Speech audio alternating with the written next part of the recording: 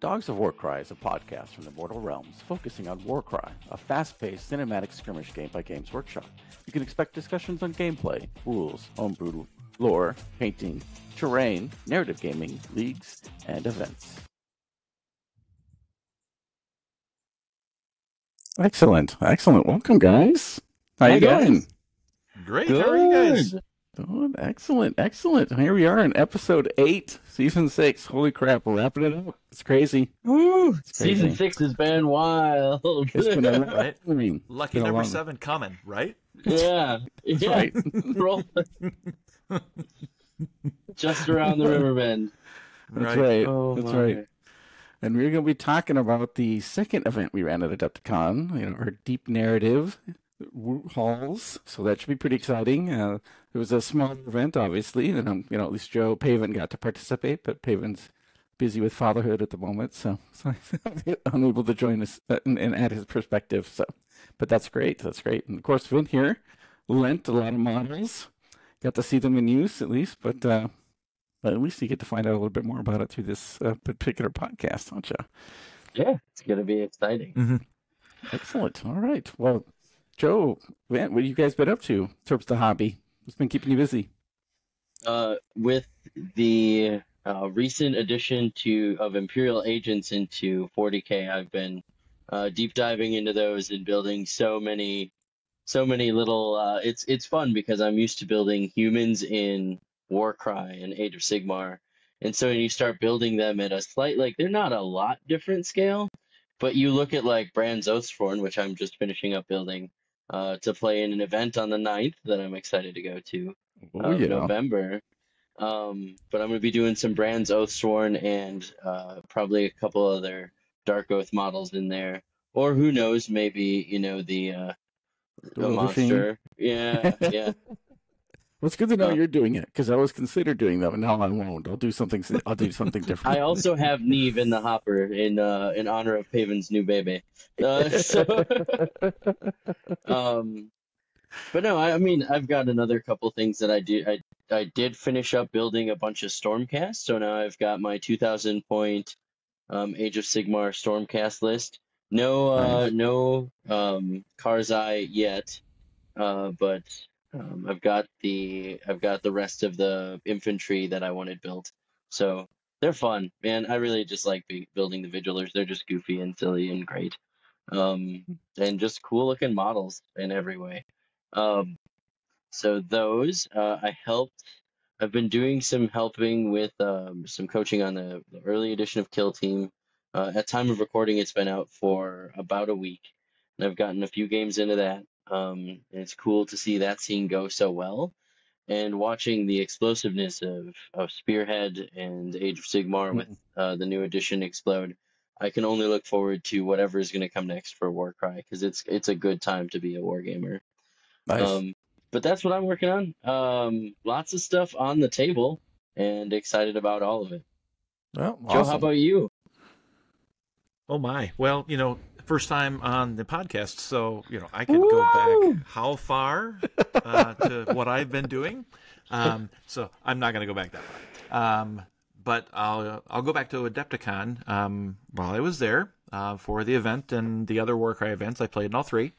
I met with a bunch of people, and Will of the Path to Story fame, and I got to talking, and we had both talked to the same person that lives in Rockford, and approached both of us and said, "Hey, do you know this person that plays Age of Sigmar in Madison?" And no, I don't know that person. Do you know this person? No, I don't know that person either. And then that person said, "Well, how is it that I live in Rockford and I know all these people that play in Madison, and you live there and you don't know any?" So that whole started all the. Will and I got together and decided to set up an Age of Sigmar play group. So we started in April, and it's actually grown quite a bit. I think we've made it up to. We had 16 people show up one night. Awesome. And yeah, we're playing a lot of Spearhead, a lot of Age of Sigmar, Escalation League. We've kind of been doing a lot of different things. So that's it from the game side. From the hobby side, my original intent was with 4th edition. I was planning on playing Sylvaneth, and then the rat bug bit me. So I am currently knee deep in building a bunch of Skaven, and I can say that I'm 80 clan rats in, and probably another 60 to go. And I'm looking at now starting the base, doing the basing pretty soon. And 160 little rats that I'm doing all the basing on is a rather daunting process. Right. So that's kind of where I'm at right now from a hobby standpoint. You'll be a Claw Lord soon enough, Joe. I know, when we hit 200, we have to have a clan like Oops All Clan Rats the battle. Right. If we ever decide to do an event where we need a whole bunch of clan rats, I think we've got it covered. True. I've got some old school clan rats too. Yeah, Josh actually has a ton too. Between pewter the and plastic, three of us. baby. Pewter and plastic. How many do you think we have as a group of all three of us? Gosh, boy. I think I'm good for like 260 or so before we get into guess about 500 to 600. Yeah. Oh, I've got more than that. I used to have a 2,000 Warhammer point armor, army, yeah, slaves. Oh, but I thought back you then we had slaves too, but they're not Age of Sigmar. I probably don't have 2,000 points. I have 2,000 clan rats. Like, oh no, oh my god, that's a lot of clan rats. Yeah, no, that'd be a lot. I did inherit a bunch from Paul, so I don't know. I haven't counted those up, so I don't know. But on next podcast, it will be about how many Skaven we have. We're going to count them in front of all of you, one at a time. Prepare for the 4-hour episode. Still shorter than some of our other podcasts. Right. Well, yeah. Well, in terms of hobby for me, I haven't been doing a lot of playing lately, but have been doing a lot of terrain building, especially since we'll kind of talk about later, but White Dwarf released this kind of a Savage Coast campaign that takes place near the Gnaw and in the Parched, where Warcry is like in this ruined city archipelago area. I kind of got my terrain juices flowing, so I built a ship out of styrofoam, and I built some docks, and I'm planning to build a whole bunch of docks and houses so we can have some Warcry fun in a ruined lakeside coastal city area. So, and maybe get some ship battles going like Vin and I have been trying for a while. So this would be cool. That sounds awesome. Yeah. So I got some pictures on our Discord, so I'll try and share those a little bit more later too as we get the podcast up. But yeah, it's looking fun, so it should be nice. And also tomorrow of this recording, the day after, I'm running a multiplayer Halloween event at the store for the Warcry group. It's going to be a fungal zombie filled funness, so it should be a lot of fun to see how people handle that. Who survives the longest? I'll definitely provide an update. All the winners and losers for that particular event. Right, but yeah, like I said, I haven't played any games in a while. The recent campaign system, anyway.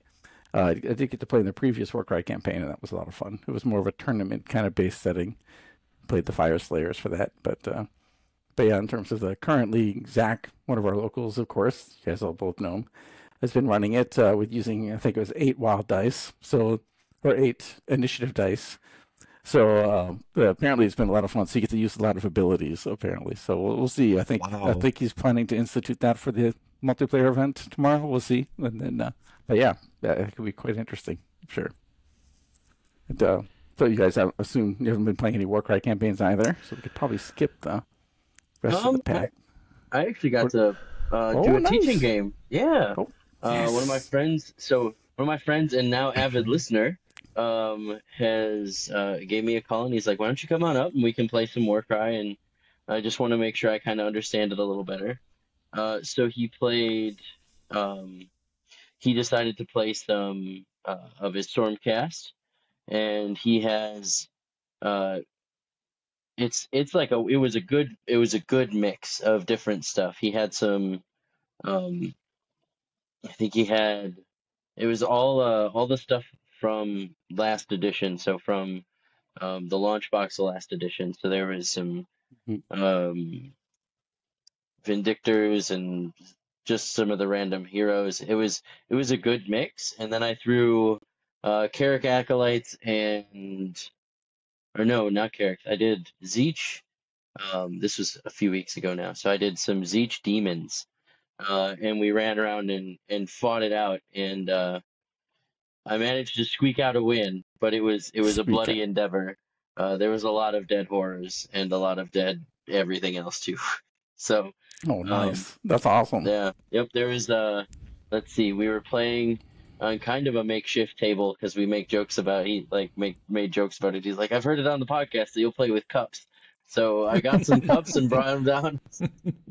Well, we got it now. So we set up. It was funny because there was some terrain that was like actual terrain, and then there were actual cups with like books and stuff on them, and it took me back, and it was so fun. And that's hilarious. Like lots of learning on his end.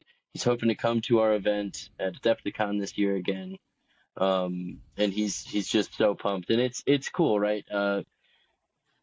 We've all been at this for a minute. None of us are rookies on this podcast, and we might get out of practice. We might not play as often as we play other games.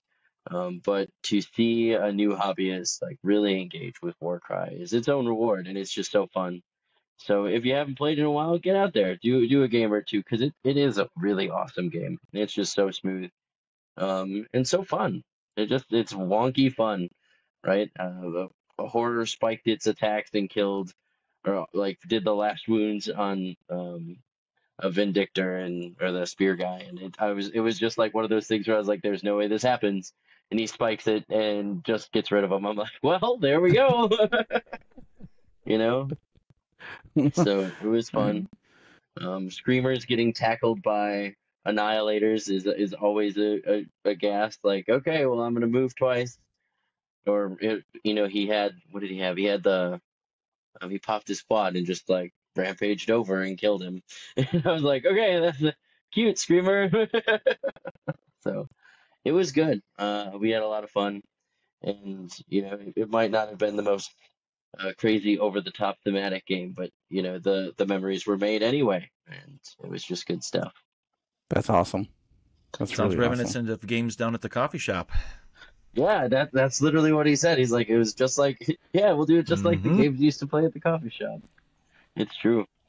Yeah, a couple of the guys from that group that I used to play with just moved back not too long ago, so I should hit them up and be like, you should come out and we'll do some Warcry. We'll go to the coffee shop. Right? Definitely. It'll be fun. I actually did get a teaching game in as well. I let that person play my legendary Iron Golems warband, who I've played every year at Adepticon now, and I went in with the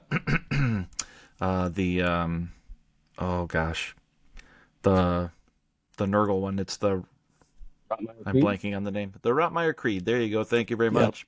And I was actually pleasantly surprised how easy it was to actually do a teaching game. It is such an easy game to teach, and to really get somebody engaged with. I think that's always been one of the draws, is that it's just such an easy game to teach, and then for somebody to grasp right away. Yeah, no, it's so cinematic too, going back and forth, and interactive. It makes it a lot easier to teach, I think. Mm-hmm. Yeah, still working on my video issue here. Sorry, but the darkness is speaking. The power went out at Josh's house again. Yeah. Oh man, we've been plagued by technical difficulties tonight. We've been first, my computer is ancient. It works on I'm pretty sure it's Skaven tech, and I'm out of Warpstone is really the problem here. And so it wouldn't update, and I couldn't get in. And so then I looked at my phone, and I was like, I could try it on this, and it's got like 4% battery. So we're just hopping it along here with the world's oldest standing charger that I've never used before, but it seems to be doing okay. We've got our ducks. They're doing great. we've got our ducks. They were eaten by Chaos Warhounds and run into a different line or pile someplace else. But we had ducks once, not in a row. Oh. All right. Well, So for the Visions of Madness, so in White Dwarf 504, there's the Ravaged Coast, as Josh was talking about a little bit ago, with some new heroics traits, artifact loot tables, and unique quest rewards and encampments. yeah, That's an pretty entirely new exciting. campaign. Yeah, so it's like from like a well, like if it was a new edition, it's kind of what it would be like, especially if it's sitting actually right between after the Age of Sigmar events here.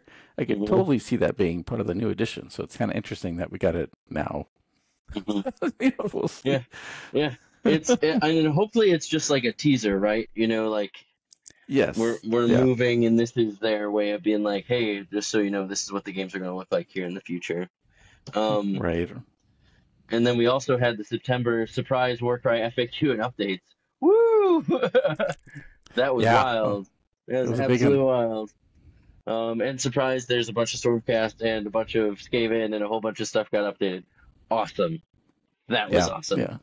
A lot of points revisions on Underworld's warband models and everything too. Yeah. Mhm.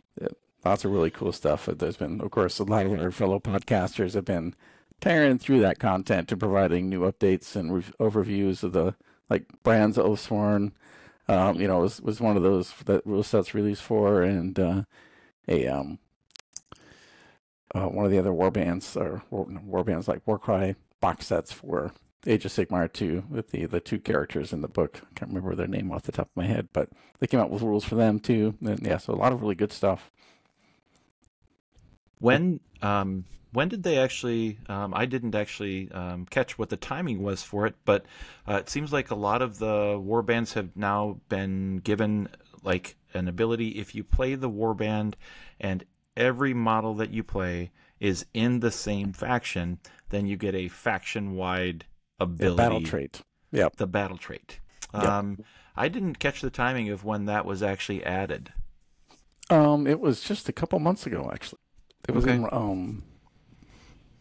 it was in White Dwarf, and I'm sorry, it was in Pyre and Flood. They added it in there, and so they're battle traits for if you stay within faction or if you stay within Grand Alliance. You could also have that too. So if you took an ally out of faction, you could still have a Grand Alliance battle trait. There are a lot of unique aspects in there too. Some are definitely better than others, and you're like read one and you're like, why is this one and that one is so much better? But but it's really it's still a fun, neat concept to have, and kind of overlays, with agreement of your opponent, overlays what you can do normally. So that's really nice. Yeah. Nice. It's some pretty cool stuff. I know Josh and I, and maybe Joe, we'll see if you're up for it or what the plan is, but we'll be diving into those in a little bit more detail in our next podcast episode. We're just kind of tapping on the things for Vision of Madness today. So we're going to try and get into the Adepticon planning and stuff and kind of a review from this year. Exactly. So Circle of Paint. Josh, I can tell you that I have 3 more to paint for my treasure tokens. How are you doing? Not so good. Been easily distracted. I have my tokens printed. As a longtime listener of the show, that means that Josh is going to win the painting competition. Oh, Last no, done. not this time. Not this time. I'd show you if my video was working. Got it sitting right here next to my printer. Lots of ideas, and then I got distracted with coastal waters, and I was like, oh, maybe I should change my tokens to be something related. And I was like, oh, crap, I'm not really behind. It's all right. It's all right. I think you'll still probably get them done before Eric and Payman. So, yeah, right. So neither of us are going to win is really the answer. You will win because you're the only one who's completed it. But I'll take it. It's funny because yes, exactly. So I had started them, and then I was like, I only had 4 of these, right? And I was like, no, that's all right. No. So I like Oh. lost 2. So now I found them. We're okay now. Oh, good. Okay. Yeah. Yep. They were like half done. So I was like, I'm missing specifically X and Y, and I'm like, that's not good. So we found them. They had gotten pushed in with some AdMech when I cleaned my hobby table off, as one does. Where you just you do put your hand on one side and go across until it's all in a box. Oh my! I don't do yeah. that with my mom. Well, I was using a broom, but I got in trouble for that too. So. Oh my gosh! Yeah, no, I could not imagine doing that with them.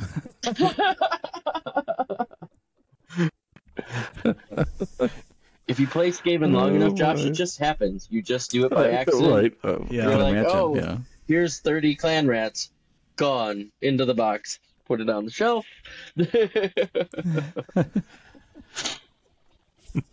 All right. For today's victory condition, this episode, we're going to talk to Josh and Joe about the Adepticon Warcry Deep Narrative event. So, Josh, how is the event different than the Warcry narrative, which is our normal headliner event that we were doing? This last year, we added the deep narrative, and it's not to be confused with the deep state, but it is just as full of conspiracy and intrigue. Right. So we had been considering for a while is lots of other, like Nova, for example, is a really good event where they have some really interesting narrative events, which are, they have Warcry, but it's not necessarily a Warcry 2 opponents across the board. It's a Warcry is tied into this AOS narrative. And in this particular case, they have these large ship battles. And once they start boarding, you play a Warcry game. But they also have some side Warcry games that affect the AOS narrative. And there's some other groups or organizations who do really interesting sort of, bring your own general. And they evolve throughout the tournament kind of, So we were kind of thinking of we really love the narrative event that we run, and a lot of people really enjoy it. And, we change it every year. Like you and Eric did an awesome job this year, adding new storylines and new artifacts and designing everything. But we thought, well, there's some people who are looking for something that's just completely off the wall. So how about we try to do something like that this year? And so we spent some time brainstorming and then kind of came up with something that was unique but small scale because, we were play testing a lot of stuff and didn't want to throw 20, 30 people into something that we had no idea was going to even work well. So we kind of capped it at 12 people, and I think we ended up having 10 altogether.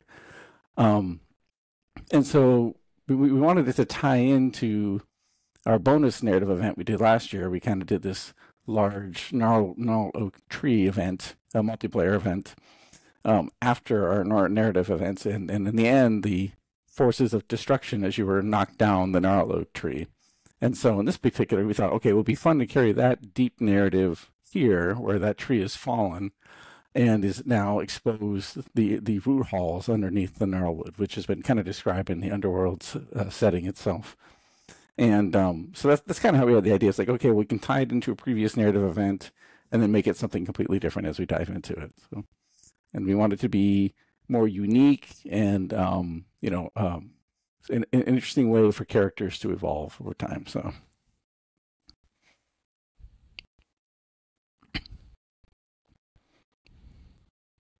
Oh, it looks like you're muted there, Vint. Muted. So, the overarching design of it, why did you choose this place for the story? So we kind of wanted to tie it in to the previous area, and of course we're still in the gnarlwood, and our narrative event was in the gnarlwood, so we thought, well, let's keep it here. But we kind of changed it up a little bit, where the setting was underneath the gnarlwood instead of on top of it. So kind of okay, well, the Underworlds did it. Let's go down there. We'll explore that space a little bit, and then we'll add our own kind of unique twist on it. In this case, we kind of stuck with the merger of Slan architecture, but also unique gnarlwood sort of terrain. So we had one or two tables really of a mushroom, environment. So we had lots of large mushrooms and small mushrooms kind of decorating that area. And then we had a normal kind of gnarlwood setting where we have a very large tree with roots, but then we had normal trees and things around that. And then in the center table, we had the ancient Slong construction, whether it's, part of Talaxis or something different. We kind of left that open into the question. And one of the interesting things about this event is we wanted to kind of put a spin on it where people would think they were playing a normal Warcry game and then realize that they ended up having to work cooperatively to escape. So Yeah, I think it was really cool to see how you guys did the storyboarding for this, and just like as it grew and the directions you guys were taking, it was not anything I would have came up with by myself. And watching you guys just move through it was super, super cool. Could you go through the general format of it? I know you talked a little bit about how it all worked together, but if you just want to like take a little deeper dive in that, Josh. yeah, sure. So we kind of designed it around, yeah, well, but both Eric and I had tried to, our original 2020 Warcry event was supposed to be kind of set in the realm that Paul designed, and trying to know the name, of course, slips out of my head. The Gibbering Dome? Thank you, yes. So we had originally designed a Warcry event to take place in the Gibbering Dome with some interesting outcomes. So we never got a chance to do that. And we're like, well, it would be fun to do something like that for Warcry where we have this space. And in the brainstorming we kind of came up with was, what if we create our own place where, the Warcry warbands find their way to either an ancient Slan ship or get teleported to a Slan ship, and it itself moves around, so it's like a floating city that we still need to kind of work out. Is it in space? Is it somewhere else? But then we can have it appear without, throughout the realms, and then we could have campaign battles and settings in that area. And then, some indeterminate reason, whatever else, it teleports again and manifests itself in another room. And so we can keep moving it around to different places and different locations to change the campaign setting, but also at the same time have this unique Mordheim-ish city where there are these factions growing and contributing and maybe resources and other stuff. So part of the design of this was having people work cooperatively to escape what was happening, to get here and teleport out. But we had each person choose an NPC to bring along, and it could be anything they wanted. Didn't cost any points. We provided a lot of example profiles that we could use. And the idea for this was to generate two different kind of narrative elements for one particular warband. And one of the unique things we did is we split the warbands roughly in half, with the leader leading one half of the warband and the NPC leading the other one half of the warband. And we had what we called influence points. So throughout the games, you might find some objectives and treasures and other things like that. But depending on your narrative actions or other things that your warband did, you might be awarded influence points. And you could spend those influence points to have someone help you, or to keep something alive, or to persuade somebody into doing something else. And the idea is this, that your NPC and your leader accrued influence separately. And the idea for that is at the end of everything, we had people, and we kind of documented who had what influence, which NPCs and leaders were alive, because some of them didn't make it. And what we're planning to do is design this initial city that they're all in. And based on who survived and how much influence they have, maybe they might be running like this, like the ogre and the Yeti that was with it had a lot of influence at the end. Well, maybe they're running like the arm shop, or maybe they're running the butcher shop, and the Yeti is butchering everything for the town, right? But they have this certain amount of influence, and so we would use the NPCs and the leaders and the amount of influence they have to kind of design what this initial world looks like, so that as it travels around, people who take place in the events might go, oh, I'm going to the weapon shop to get some additional stuff during this campaign. It's from this guy who happened to be one of the originators in the campaign that we ran just, at Adepticon. So we kind of did it as an initial world building opportunity and used influence to kind of help us drive how that might look and how much influence they may have on a council or whatever. And that's something Eric and I still need to kind of flesh out in more detail. But that was the idea, is to have this own unique place where we could build this world, but have it move around, but give it character that also evolves over time. Yeah, and I think, from the outside looking in, it seems like you guys nailed it, but who better to tell us than Joe, who played in it? Right? He said it. Exactly. Joe, Right. what do you think about the story? Like, give us some feedback. So I actually want to start with I had originally not signed up for the deep narrative event because I had signed up for the competitive and what I guess I'll term the not so deep narrative event.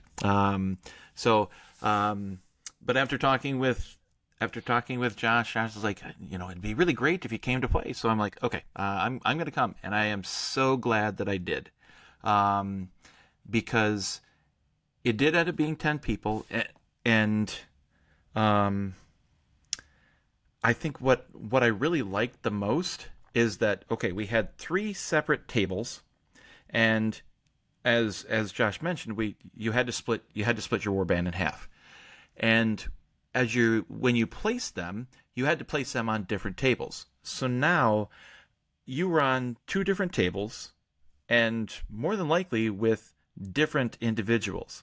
So now we were kind of going from table to table. I'd go over here and I'd do an activation over here, and then I'd go back to the other table where the other half of my warband was, and I would do my activation over there. Maybe I do 2, depending on how far the other one's gotten along. And to me, it was just so much fun because in the normal narrative event, I'm sitting with one person. I'm playing against one person in each game. In this one, I was moving through everyone and interacting with everyone that was playing. So you really got a chance to know all 10 people that were playing during the course of that time. And I just loved that, because it really gave you a chance to talk about your narrative with 9 other people all at the same time, rather than sit down with one, talk about my narrative, sit down with the next, talk about my narrative. I really liked that aspect of it. How did you find the mechanics? The mechanics were, I will say, so for me personally, I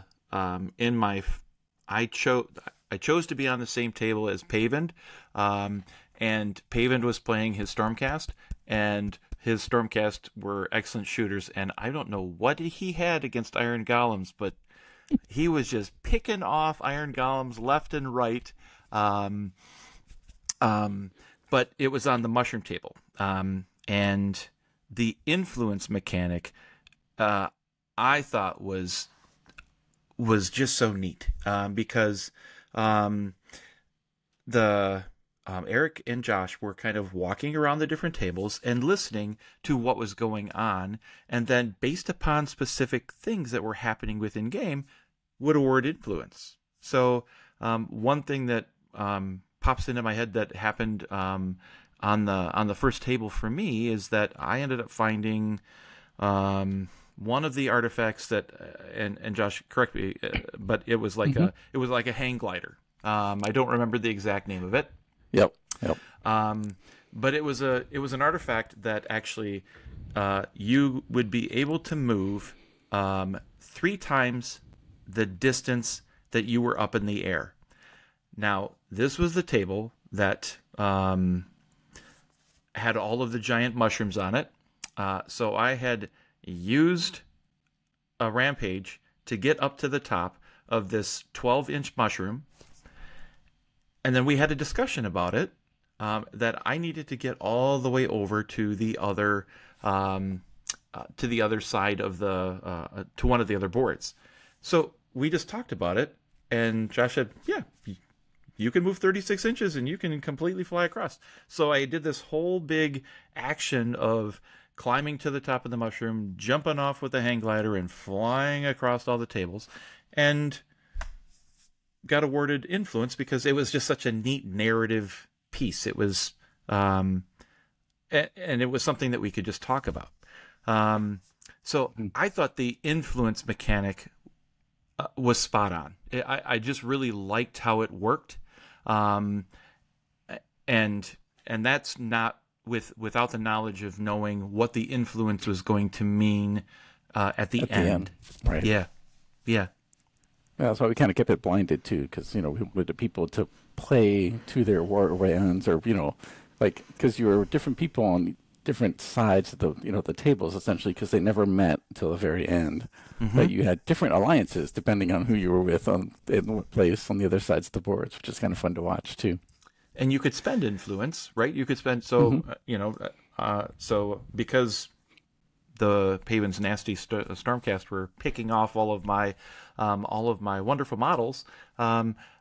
We went into the second board, and now I used a couple of my influence to actually bribe someone to help me take care of one of Paven's Right. Stormcast. Yep. So Yep. it was currency, right? You could use it as currency to go, okay, I'll give you influence if you help me do this. Right. So it had multiple things that it could be used for. Hmm. And kind of related to that in terms of the mechanics, one of the things we designed is the initial 4 or 5 rounds were kind of set up like a normal multiplayer Warcry game, where there were 4 people on each board, and there were 8 objectives, and people would grab the objective and they would get awarded something. It could be an artifact, but in multiple tables there was this a a power stone that needed to be used on the center table to help open the portal to allow everybody to escape. So one person found that, and they would get a certain amount of influence. But there was also some other components that were found on the center tables that helped rebuild the pylons that were needed to power the power stones. And so once people started kind of figuring out, like, oh, this power stone is pulling me towards this direction, I need to go there, then people would start migrating that way. And then we had a mechanic where a variety of wandering, not really wandering, monsters started coming on from the edges to force people towards the center. And from at that point, they kind of funneled towards the portal doors. And eventually, through trial and error, people found out, oh, this power stone goes here. And then it powers up the pylon. But then these void beasts started spawning. And so they would have to fight the void beasts until they got all the power stones powered. And then the doors opened.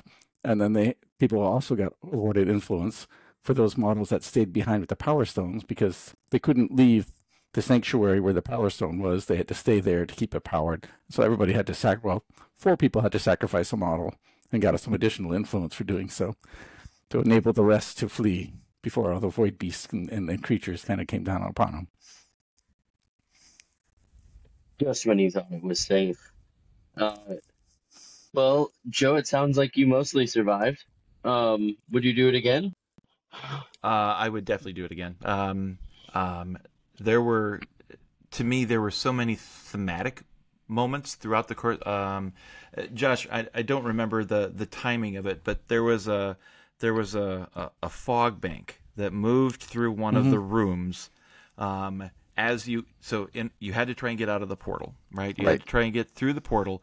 And so you had wandering monsters that would come out, and then you had a fog bank that was actually coming up. And there's you like could tell through the course of of it. spores coming in from the edges, and if your model did not escape those initial tables quickly enough, there were some doors that were closing slowly as the creatures were coming out, but also this spore cloud that was toxic, and it would overtake models every 6 inches if they hadn't moved fast enough.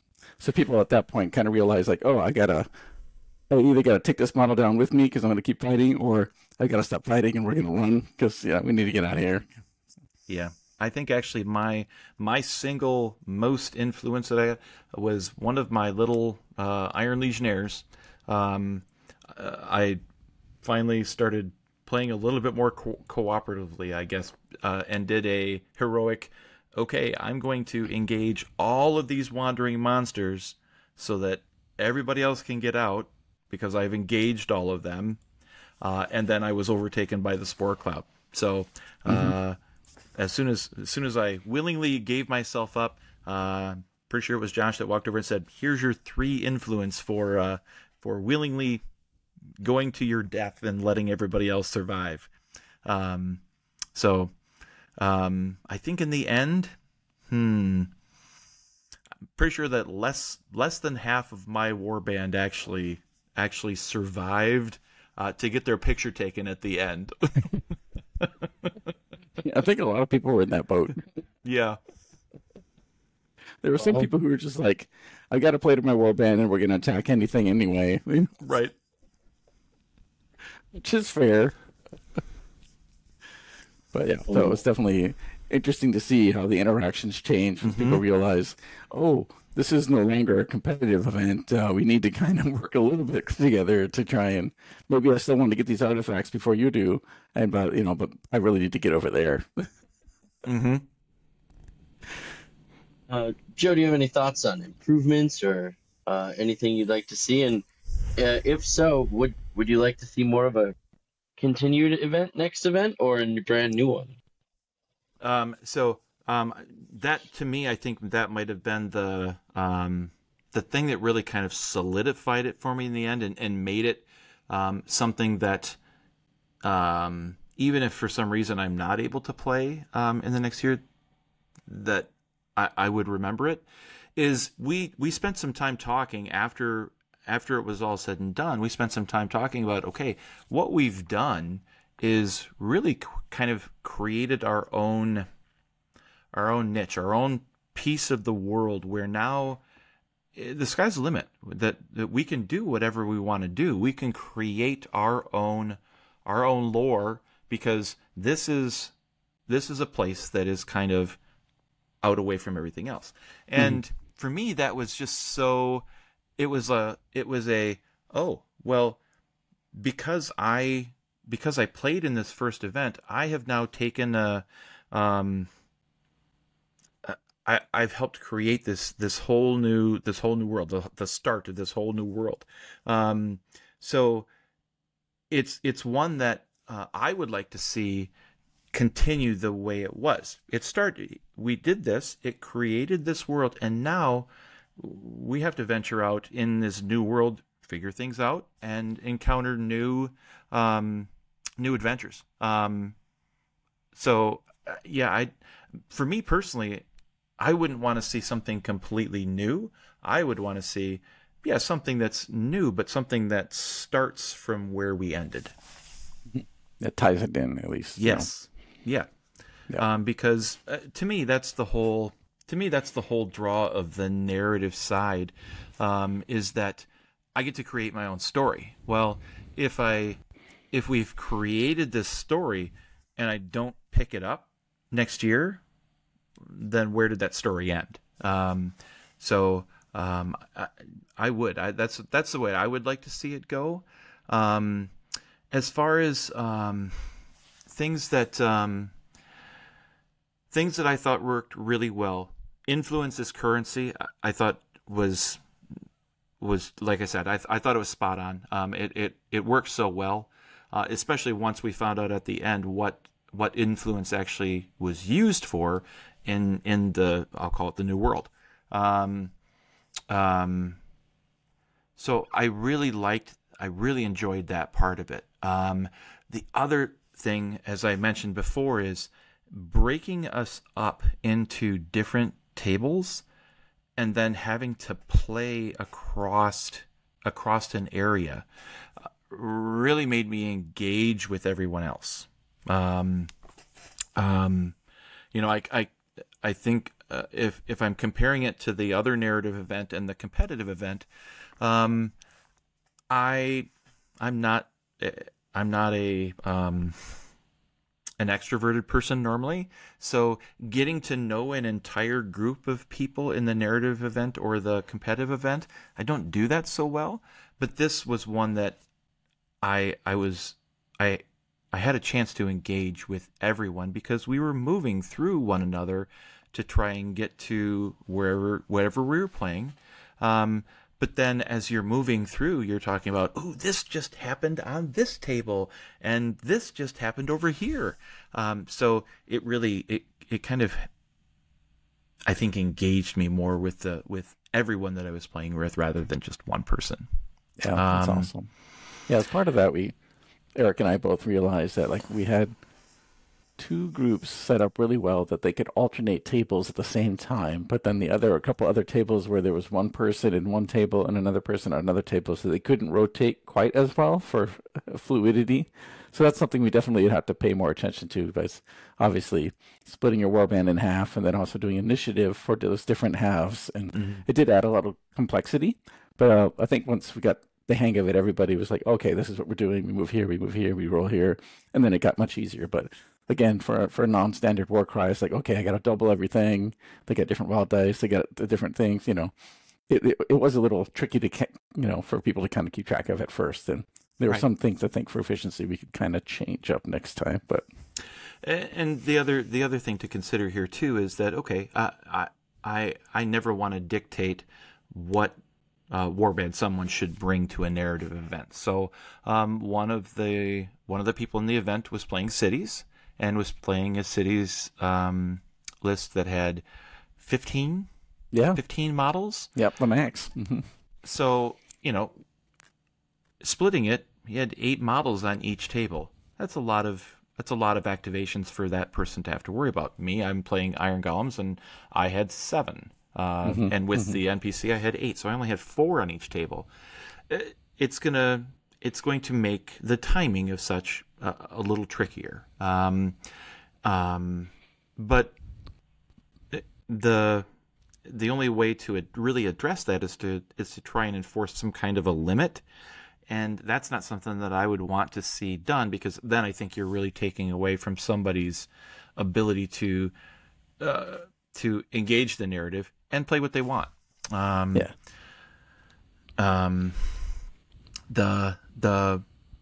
I think the one thing that I recall that I'm like, I wish that we could do this a little differently, was space and how much space that we had. Now, we wanted to be able to try and stay close enough so that you didn't have to walk, halfway across the hall in order to go to the other table that you were playing at.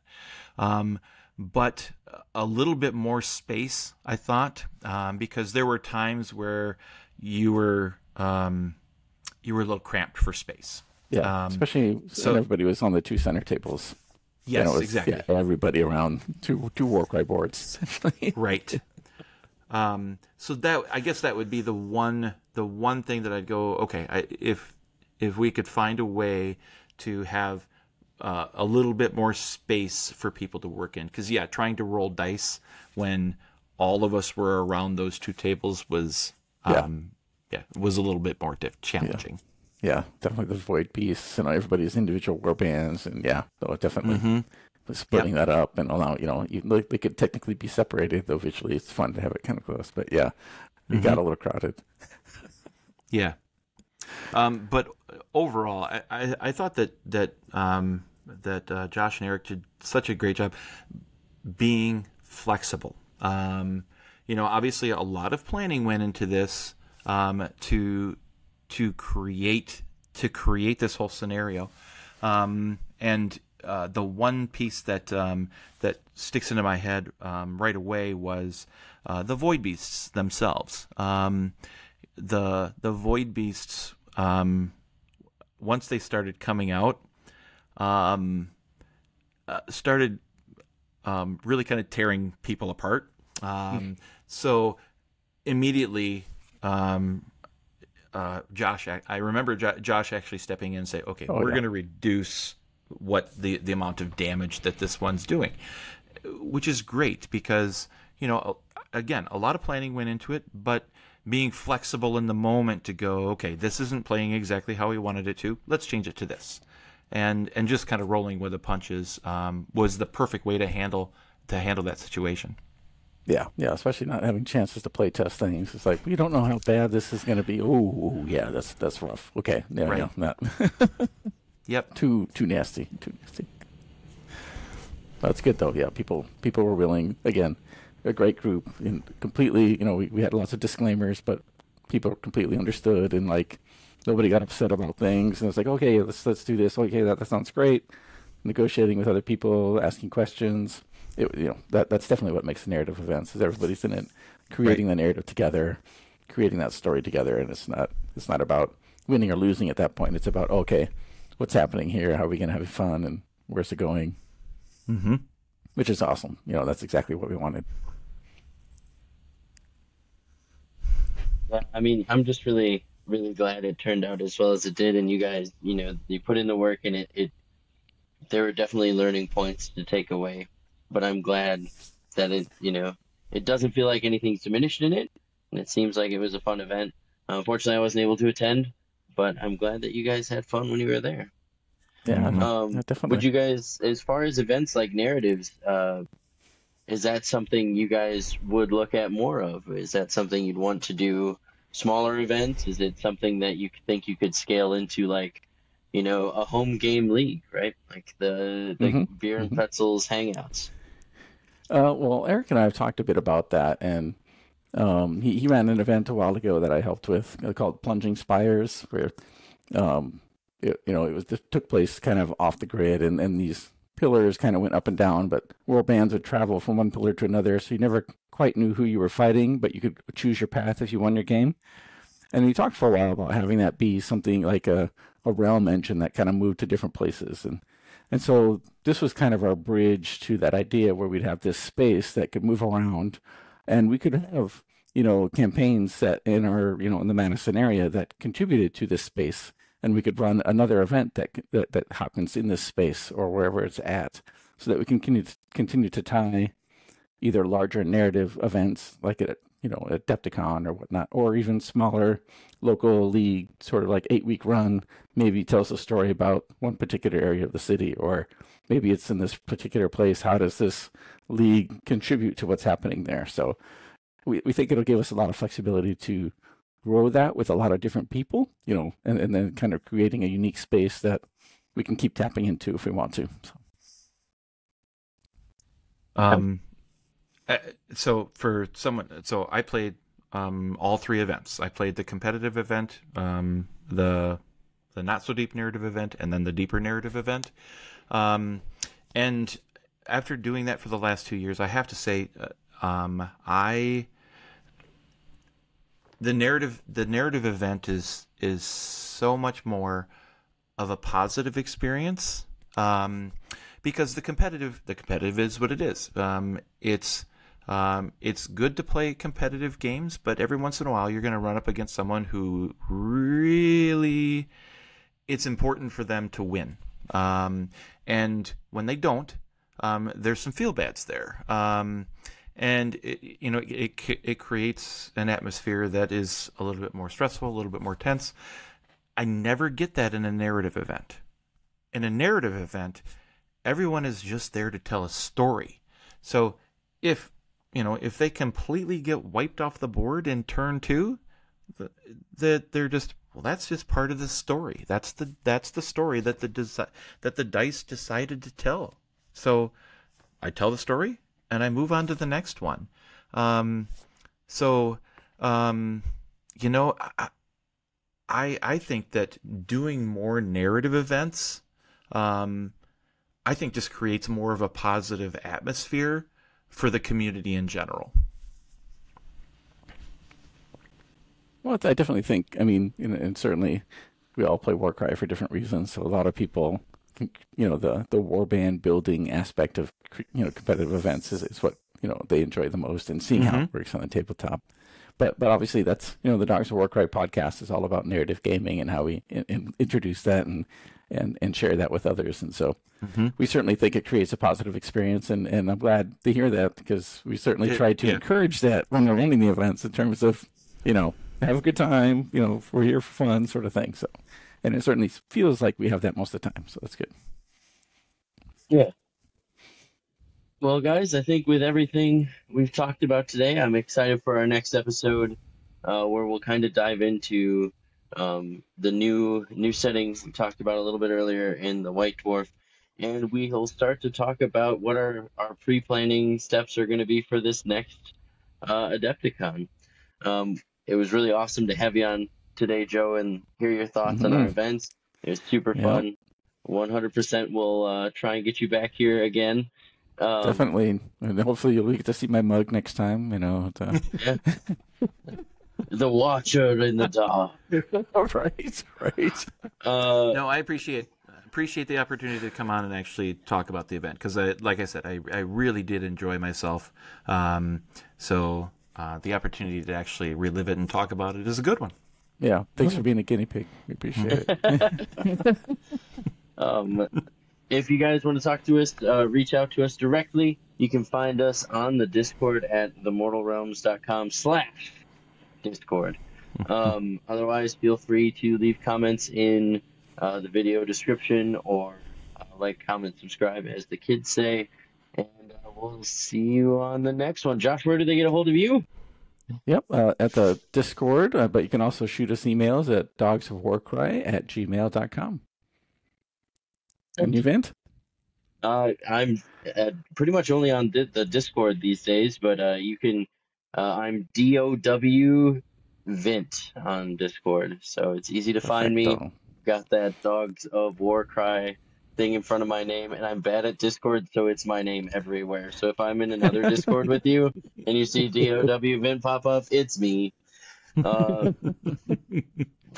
How about you, Joe? You got Definitely the best place to get a hold of me is the Discord as Celtic Joe, and I pretty much live in the Warcry and AOS Path to Story channels, rooms, whatever you want to call those things. awesome. Yeah, that's definitely the best place to get a hold of me. Great. Thank you so much, guys. Thanks, everybody, for listening. yeah. All right. Bye, guys. Take care. Bye. Welcome to this website, those blues, missing narratively driven podcast, you'll never turn right. I'll be in fall. We get so far, dice roll, roll, in this fun, never solo, no slow, to the Dogs of Warcry.